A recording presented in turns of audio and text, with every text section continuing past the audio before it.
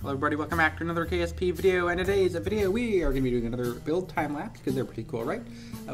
Today's another recreation video. Today we're going to be recreating the Boeing X-20 dinosaur, or dinosaur, as you know, puns, right? That's actually what it's called, the Dyna-Soar, like S-O-A-R, you know, like it's a dinosaur but it's soaring. Oh my, yeah, so amazing, right? What we're doing now is building the plane. It's a very small aircraft. It had capacity for 1 crew, and it had a cargo bay, which could actually fit up to 4 people if you put the cargo bay, you put like a passenger module in the cargo bay, but it also could carry some payloads and stuff. We're actually just going to be putting some service modules in place of the payload bay, just so I can put some electrical and reaction wheels and stuff like that and monoprop in there. I just crossfaded over to a design I built for the back, which is not at all a good design. It took forever to work on, and I ended up scrapping it. So I didn't really show the construction of it because I didn't want to show something that I get scrapped. But yeah, just building the wings now. Another thing is this aircraft is actually black, the real thing, but there's no real black pieces or black wings or anything. So unfortunately I did have to make it white, so that kind of sucks. But I did the best I could. I mean, I could have done better. Maybe, I don't know. This is actually a very difficult aircraft to do because it's so small.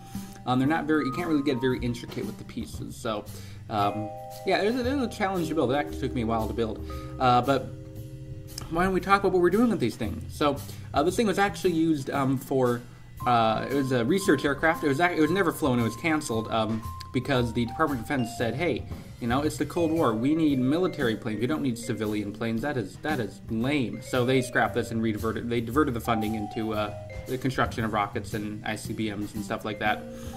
So what we are going to do is we are going to use it for military purposes. So show the government how wrong they were in abandoning this epic plane, or epic space plane. It would have been launched on a booster. So what we're going to be doing is we're going to be getting one of these, and then we're going to be cloning it, and then cloning it again. So we're going to get 3 of them. And then what we're going to be doing is we're going to be launching them on a rocket into orbit, and then we're going to deorbit them. And then I have some boosters I have hanging out at my space center that I landed around my space center at like reusable boosters. They're like my pieces of memorabilia. And we're going to just kamikaze into them. Because, I mean, you know, in real life, you know, I'm not, you know, so yeah. We're gonna kamikaze. We're gonna wreck the boosters. We're gonna give it to them, right? Unfortunately, we are gonna kill 3 Kerbals. Yeah. This is the thing we would not be used for a kamikaze aircraft in real life. Obviously, you know, first of all, that's like not a good thing to kamikaze and like murder people. But I mean, I'm sure if they used it for, you know, like actual destructive purposes in real life, they would have like not made a crew version. But this thing is just I'm completely using for something completely different.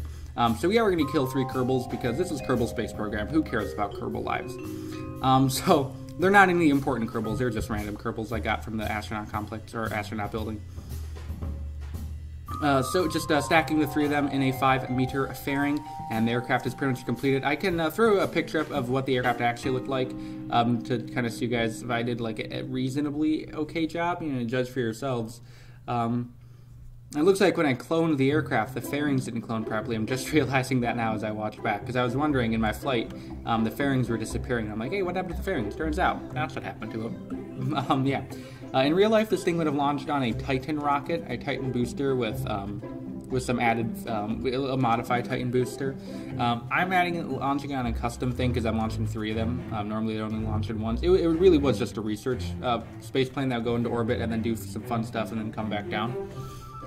Yeah, we're not for the apps. Yeah, we're not going to. It really wasn't used for what I'm going to use it for, which is running into boosters. I don't know why I'm doing this, but it is fun. Explosions, right, guys? We like explosions. So just building the bottom stage or the upper stage now. While we're doing that, I would like to say how thankful I am for you guys because yesterday I was like, hey guys, just to let you know, my subscriber growth is, you know, is slowing down a little bit. So I'm like, what am I doing wrong? And it turns out, you guys just like. This morning, I've gained. We're on track to have a record in terms of subscriber gains today, like the most subscriber gains. So apparently, you guys are just like insane. Well, I don't know why so many people are subscribing to me. Like, apparently, you guys are just awesome. Thank you guys. We're on my new goal is to hit 1,000 subscribers by the end of the month, and that like may be possible.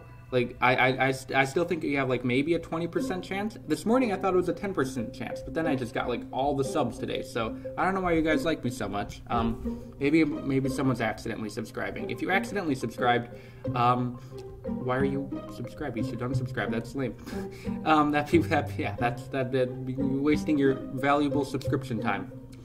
Yeah, you guys are just awesome. And, you know, I've been getting, like, a lot of comments. I'm sorry if I'm not replying to as many comments. I'm trying to respond to everyone. I think I'm still getting everyone, but some of the replies I'm not getting. So if you could just at me in the replies so I actually get notified about them, that'd be nice. So thank you guys very much. Thanks for all the comments, likes, subscriptions. You guys are awesome. If you haven't, feel free to do all that. But no more plugging because we are in the air now.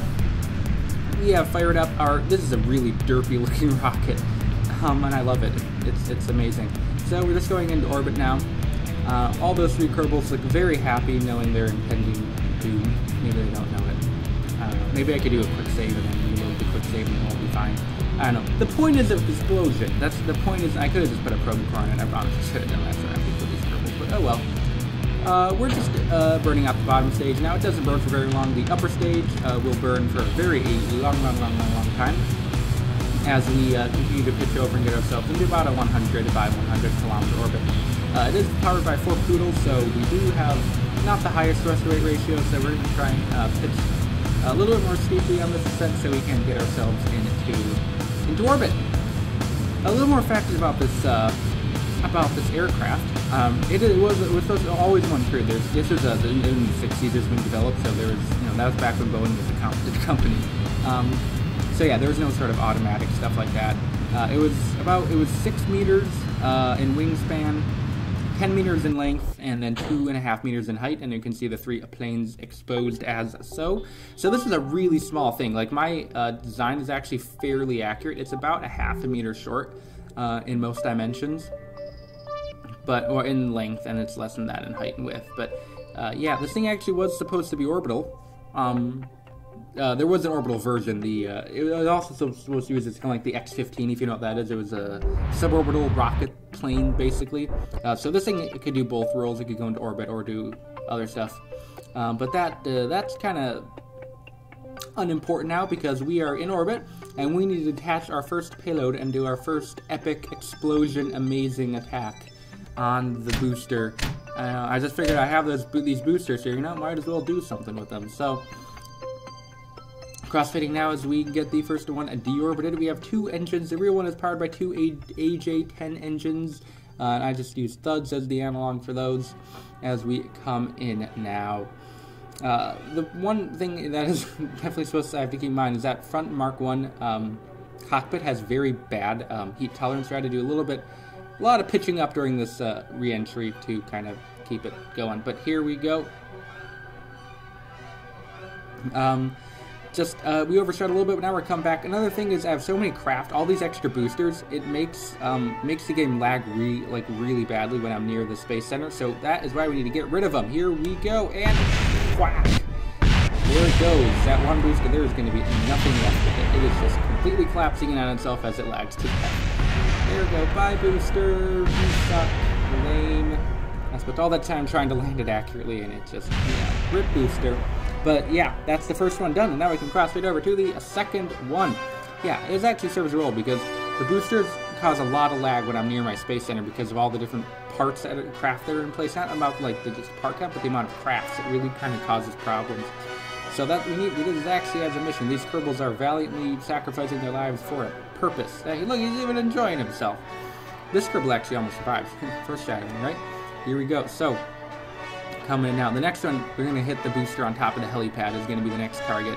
So we're coming in, get ready to go through the lag spikes as we enter physics range of all these boosters. And coming in to the helipad, and oh, lag spike. Oh, we missed.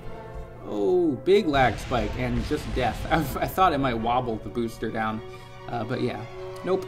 We have a quick save, so that's good. We can just reload that and we can attempt number 2 at coming in the booster, coming in a little better angle this time. As we come in, I'm playing this back at 1 time speed. You can see the horrible lag as they enter physics range. That is the reason these boosters need to go. They just have major lag issues. So here we are coming in. This one is looking a little bit more promising as we come in towards the booster, and whack. I like ninja sliced that one. And the Kerbal almost survived. Look, like boom. And then it looks like we're underwater here. Don't know what's happening. And death. So we're just going to cross right over to the last one as we plan our re-entry. Yeah, and this last one, actually, I'm not going to be crashing, because, you know, this plane, I decided this last one, I'm going to use it for its intended purpose. So this one, we're just going to land back at the runway. We're going to say they did some science, they did some research. You know what? Yeah, I think that'll be a good plan, right? Let this Kerbal live, we'll be merciful. It's a little bit of an overshoot, but I have a little of extra Delta V in the engines to fire them and get us right the way back to the runway. And this thing's actually really fun to fly. That's another reason I wanted to bring this one back, just to demonstrate, you know, it's a great thing to fly. And it can come in, it's pretty nice and easy to control as we bring her back to the runway. And this thing can also come down to pretty slow speeds. So when that is coming back, which will be very soon, we're going to drop it back down to 1x speed as we go through all the lag spikes, and here we are as we come in. As you look at the top of the VAB, that other booster actually survived. It just got the top half of it just got ninja sliced off. So I guess I didn't even fulfill my mission. Either way, though, we've landed, and that is going to bring us to the conclusion of the video. So I have a link to the Discord below if you want to join my Discord. It's actually pretty fun. We have a lot of people in Discord now. It's almost like 120 people. It's crazy. You guys, the channel, you guys are just, thank you. You guys are epic. Yeah, that's going to bring us to the end of the video. Discord, like, thumbs up, do all the things. Oh my gosh, guys. Oh my, insert YouTuber pluggy thing in here. And that's going to be the end of the video. Cards have probably been up here for a second or two. And that's it, guys. So, thank you for watching. We'll see you next time. Please rate or comment to this video. Once again, thank you for watching. We'll see you next time. And bye.